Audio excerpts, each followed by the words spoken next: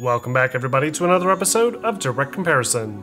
In today's episode, we're going to take a look at Ubisoft's recently released open-world adventure game Immortals Fenyx Rising, and see how it compares both visually and from a gameplay perspective to Nintendo's groundbreaking Legend of Zelda Breath of the Wild. Now, before we begin, bear in mind that Breath of the Wild was released over 3 years ago, and was originally intended as a Wii U exclusive title. Because of this, we should fully expect a AAA title released by Ubisoft in 2020 that has been tailor-made for more powerful hardware to deliver a superior visual presentation, at least from a technical perspective. Therefore, the goal for this particular video is not necessarily to determine which game looks better, but rather to demonstrate what exactly these two developers have done differently, and how Ubisoft has adopted Breath of the Wild's popular style and gameplay design to benefit their own vision. For this video, both games are being recorded on the platform that delivers the highest possible fidelity. So, Breath of the Wild is being played on the Nintendo Switch, while Immortals is being played and recorded on the PC, with all of its settings cranked up as high as possible at a native 4K resolution. There is technically a way to get Breath of the Wild running via an emulation at a higher resolution and frame rate, but because that's not an official method for playing the game, we're gonna stick with the Switch version instead. Alright, so let's kick this comparison off by first taking a brief look at the presentation, starting with the character models. So, right away, we can begin to break apart some fairly obvious artistic differences between the design of these lead protagonists. In Fenyx Rising, Ubisoft opted for a semi-realistic approach, with character facial models that, while still stylized, resemble how humans would appear in real life. The skin is textured, shadowing is complex enough to properly identify the contours of the facial structure, and the eyes, while a bit large for an average human, offer some nice reflective properties, giving them some real depth. Link from Breath of the Wild is much more heavily stylized. The face proportions are greatly exaggerated, with gigantic pupils relative to the size of his nose and mouth. And there's pretty much no identifiable texture maps at all, just flat shades of individual colors for each major feature. This gives Link a significantly more animated appearance, like a controllable cartoon character, and while it's not as technically advanced as what we see in Fenyx Rising, it works perfectly in the confines of Breath of the Wild's unique art direction, which is benefited even further with its cel-shaded post-processing effect. These same observations can be made with other characters throughout the game, with a clearly more stylistic approach to the design of things like horses, while Fenyx Rising features a bit more fine detail in each of its character designs. Next up, let's talk about the environments. From the moment the overall scope of the open world was revealed in my playthrough of Immortals, I immediately noticed some pretty blatantly obvious parallels between it and the Kingdom of Hyrule. Both worlds stretch exceptionally far, with some extreme draw distances, and lots of unique and interesting landmarks to explore. What's more, they both feature a large central structure, encased in a mysterious evil fog, that serves as a constant reminder of the player's ultimate goal. However, aside from that and the many optional puzzle dungeons hidden all around, that's where the similarities end. The Golden Isle is really nothing like the Kingdom of Hyrule, for several important reasons. For one, the Golden Isle is significantly smaller in its overall scale. You can make it across the entire map within a good 10 to 15 minutes, depending on the route you take. And while there's certainly some obstacles along the way to prevent you from getting too far early on, they're generally pretty easy to circumvent. Hyrule, on the other hand, is immense. Attempting to cross it on foot will take a significant amount of time, and there's a lot of areas that are simply impossible to bypass at first, either because you'll run into obstacles too high to climb, or you won't have the right outfits to survive the varied environmental conditions. But even if you were to shrink down all the mountains and brush aside the various obstacles along the way, Hyrule's landmass is still huge when compared to the Golden Isle, with valleys that stretch for miles and plenty of room to just take in the scenery. You could argue that a lot of areas in Breath of the Wild feel empty, which is certainly true. But paired with its peaceful atmosphere and accompanying musical score, it works perfectly within the confines of the game's intended art direction. To make up for this, Fenyx Rising offers a much more dense and vertical map design. You'll find some open valleys to ride your horse through, but most of the game world is made up of these large, broken up cliffsides and mesas, with lots of old abandoned cities hidden throughout.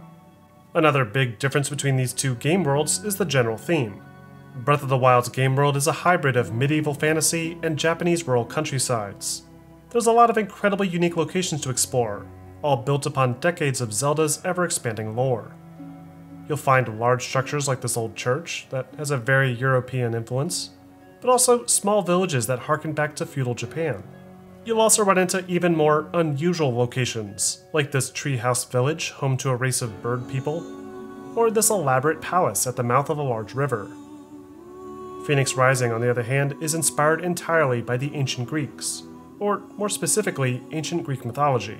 This game world is designed to be a caricature of Greek society, with greatly exaggerated landmass formations and incredible looking vistas everywhere you look. It's a beautiful looking environment, though it isn't quite as unique or original as the world in Zelda, and the general variety is lacking by comparison. What's even more interesting is the actual quality of the assets that make up these environments.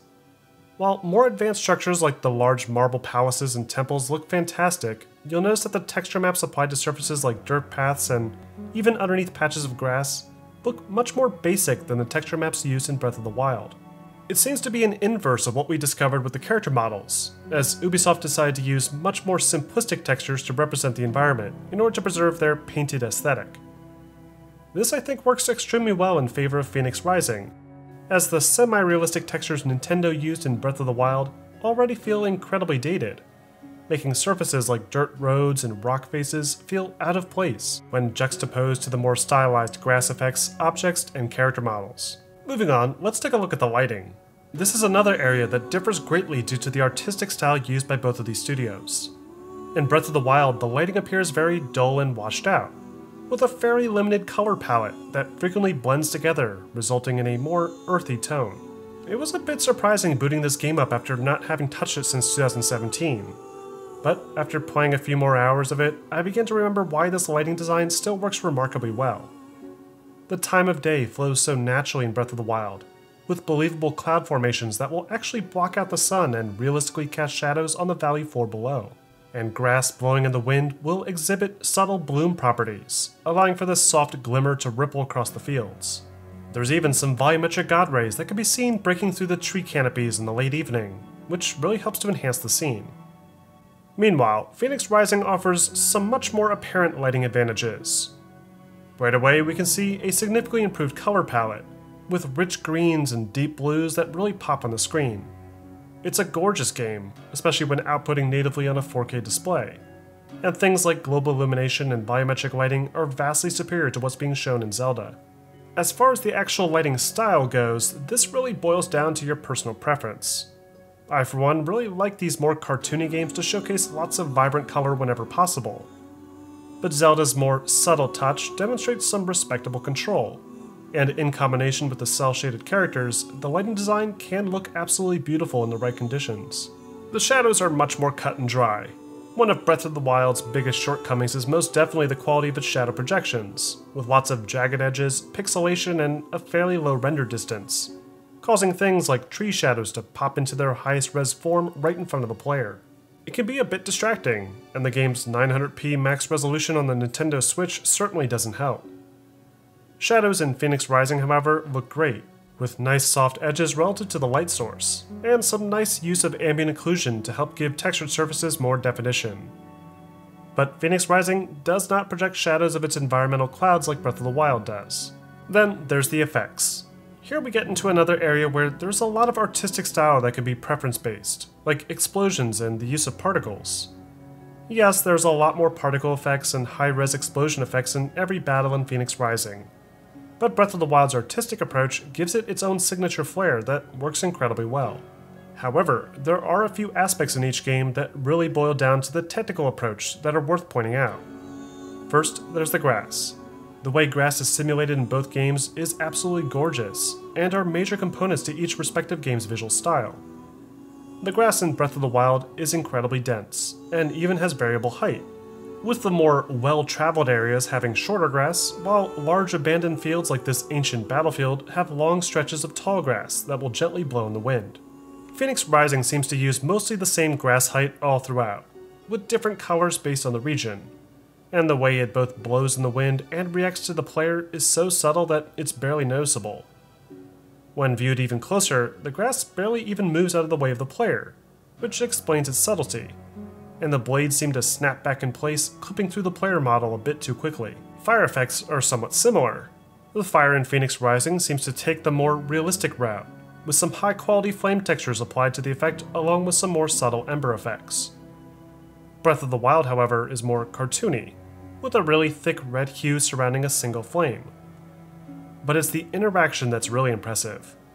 Unlike Fenyx Rising, the fire in Breath of the Wild features actual physical properties within the game world, meaning it can propagate based on the type of material it's presented with, and it can even melt ice or warm the player in colder locations, keeping it a major step above the more decorative implementation of fire in Fenyx Rising. But while Breath of the Wild seems to feature superior grass and fire simulation, its water simulation leaves a lot to be desired. Like with the ground textures we looked at earlier, Breath of the Wild attempts a slightly more realistic look for its water, with lots of baked-in ripple effects based on the body of water that you're viewing. It looks enough like water, but once you try to swim through it or throw an object at it, it feels remarkably flat, as there's practically no interaction with the water surface at all. Fenyx Rising's water is mostly the opposite. Its water surface appears incredibly flat and stylized at first, but there's a significant amount of water interactivity that looks fantastic, likely borrowing techniques utilized in the recent Assassin's Creed titles. So overall, at least in regards to the presentation, we get a pretty even matchup. Sure, Breath of the Wild can look bland and dated at first glance, with its earthy color tone, lower resolution, and simplistic character models. But it still features an incredible art direction, along with some really immersive effects. Fenyx Rising, on the other hand, appears cleaner and sharper at almost every turn, with some beautifully vibrant colors and some fantastic environmental designs. But its style feels a little bit less consistent, and it likely won't age quite as well as a more stylized game like Breath of the Wild. But because we're looking at two games from different years and from different platforms, let's turn our attention away from the graphics and instead focus on the parallels in the gameplay design, starting with the general structure. In Breath of the Wild, you wake up in a mysterious-looking cave, walk outside, and are given practically no direction to what you're supposed to do. There's a hint here and there, like this cutscene showing a strange old man down the road, but nothing explicitly tells you to interact with him, or even follow the road at all. After a bit of exploration and discovery, the game structure slowly reveals itself, with the player being tasked to visit all four corners of the map, help the people there, and then work together to defeat Calamity Ganon in Castle Hyrule. Fenyx Rising borrows pretty much this exact same premise. The game starts with the lead protagonist waking up mysteriously on a beach this time, and he or she is forced to piece together what's happened, only to learn that the evil Typhon has escaped and has set up shop in the large, easily identifiable structure in the center of the map. But before you can reach him, you need to first travel to the four corners of the game world and rescue the trapped gods there, and with their help attempt to defeat Typhon and save the world. Even the side character, Hermes, serves the same fundamental purpose as the mysterious old man, only instead of text bubbles, he's fully voiced and animated, as are the rest of the characters throughout the game. Then there's the general movement and abilities. This is another area that has helped to generate a lot of early comparisons between Breath of the Wild and Immortals. Fenyx Rising does feel a little bit more refined in this area. The controls feel more precise, and with skill tree upgrades, players can even do unique actions like boosts or dive bombs to enhance these actions further. But Link has a few of his own unique tricks up his sleeve, including magical bombs, telekinesis, or even the ability to create ice pillars in the water. These tools play a huge role in the game's many puzzles, and the world traversal, and are not really replicated at all in Fenyx Rising. You can pick up heavy objects with Heracles' bracers, which looks similar to the carrying animation Link uses. But otherwise, most of the puzzles in Fenyx Rising are tied to pulling switches and manipulating objects like boulders or boxes. For this reason, I think the puzzles may be a bit more interesting in Breath of the Wild, even if they are often shorter and simpler by comparison. What's more, Breath of the Wild also offers hundreds of secret hidden puzzles all throughout the world, with incredibly subtle hints like an imbalance of objects or lack of symmetry that almost always leads to the discovery of a Korok seed. There's still plenty of puzzle solving out in the open world of Fenyx Rising, but it's not very subtle at all, at least not to the same degree as Zelda. The inventory management is similarly much simpler in Fenyx Rising. Weapon and armor stats seem to be more universal, with a few passive benefits that should be considered depending on your combat style. But you won't be juggling through 8 different swords or worrying about any weapon degradation here. Breath of the Wild incorporates a far more robust inventory system that includes options for crafting, trade, and durability management. Almost every weapon will degrade with use, requiring players to constantly be on the lookout for replacements, and most environmental objects can be destroyed, dropping useful pickup items that can then be used with food recipes to craft healing items or healthful buffs. And then there's the player upgrades. Player upgrades are actually a little bit simpler in Breath of the Wild.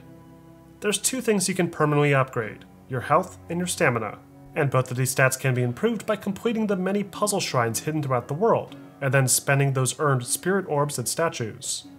Fenyx Rising, on the other hand, offers an entire room dedicated to the many different types of player upgrades. You can boost your stamina like in Breath of the Wild by completing puzzle vaults and spending Zeus Lightning at Zeus's bench press. But health is handled separately, and requires players to climb up high areas and collect the rare ambrosia material instead. You can also unlock new player abilities in a skill tree using found coins, and then upgrade your armor and swords using a forge. Then there's the combat design. The combat is much cleaner in Fenyx Rising. Both games feature a similar lock-on melee combat system, with a standard light swing attack and the ability to shoot a bow and arrow from range. But Fenyx Rising also incorporates a secondary heavy attack that can fill an enemy's stun meter, offering a little bit more complexity to the fights. This is coupled with the parrying ability as well, that can turn the tide of a battle if pulled off properly. Both games also offer a dodge mechanic that will slow down the enemies temporarily when triggered, though instead of the more restrictive flurry rush, Fenyx Rising lets players attack several different enemies within the same slow motion phase, though it doesn't seem to be quite as powerful. But what's really different about Fenyx Rising's design is that things are explained much more clearly. All of this game's mechanics are explained throughout the prologue, as the player is steadily introduced to each weapon and tool with simple obstacles to practice with. And once the game's prologue is completed, there's not really much else to experience. You can learn some new tricks and expand your arsenal, sure, but there's no hidden control combinations or secret cooking recipes that you can discover. It's a very straightforward game, and I think this is the biggest reason why Immortals is not necessarily a Breath of the Wild clone. Breath of the Wild was a fantastic game, not because of its unique visual style or its epic story, but because its world is designed in a way that greatly encourages an unusually large amount of experimentation. No two players' experiences are alike, and there's always an alternative strategy to every obstacle. This is not necessarily the case with Fenyx Rising. Once you've acquired your weapons and learn how to master jumping, flying, and sprinting, the gameplay stays pretty consistent all the way through, with no need to worry about what the environmental conditions are or what time of day it is. It plays things a lot more safely, and the result is a world that feels less alive. Finally, let's wrap up with a brief sound comparison. Which game do you think offers the superior audio quality?